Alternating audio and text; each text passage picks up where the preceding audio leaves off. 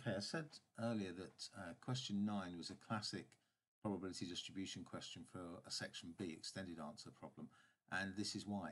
Parts A and B were all about the normal distribution. When we move to parts C and D, we're now talking about a binomial distribution. It's a really common approach to use a normal distribution to generate a probability and then to use that probability as a binomial distribution in the second part of the question. So we'll start by writing out the distribution of the variable.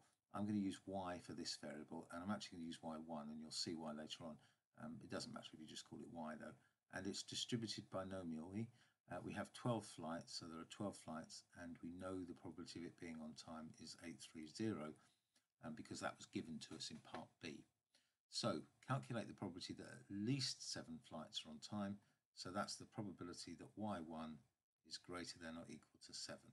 And your GDC will answer that for you. Don't forget it's the continuous binomial distribution, because we want greater than or equal to 7. Part 2, they're really throwing the probability stuff at you here. Given that at least 7 of these flights are on time, find the probability that exactly 10 flights are on time. So we've got A and B, and we want the probability of A given B. So this is a conditional probability question. So it's worth writing down the events. A is y1 equals 10. That's exactly 10 flights are on time. B is the thing we know is that y1 is greater than or equal to 7. So our probability of A given B is the probability of A and B happening. That means they both happen over the probability that B happens. Now in this particular question, A is the probability that exactly 10 flights are on time, and B is the probability that at least 7 are. Well, A can't happen without B. A is a subset of B, if you like. B has to have happened.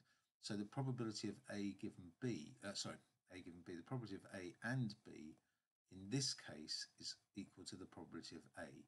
In this case only. It's not a general rule, but in this case it is, because for A to happen, B has to have happened. So this is just the probability of A, and that will get your answer there.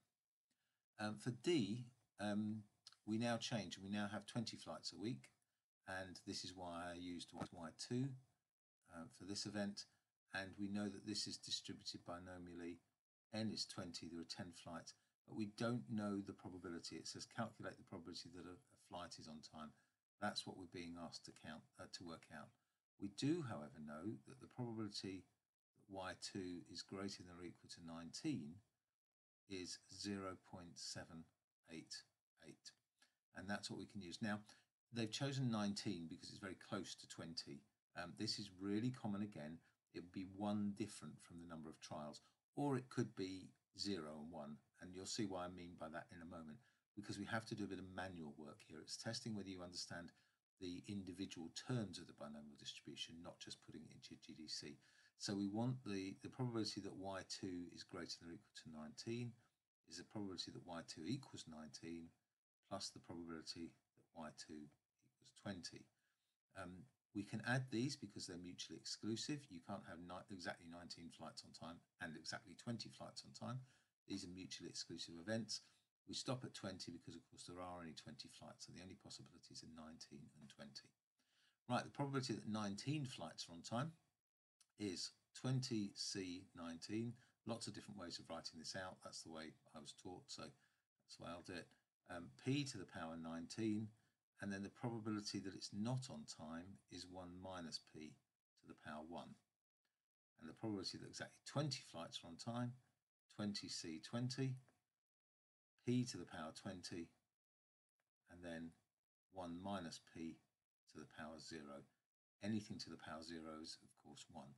So you now need to evaluate all these factorials, all these NCR values, combinations, simplify these, tidy them up. 1 minus P to the power 1 is, of course, just 1 minus P. Rearrange, you end up with a polynomial, and then I recommend you use equation solver or perhaps your graphing tools to solve that equal to 0.788, and you'll get a value of P to 3 significant figures.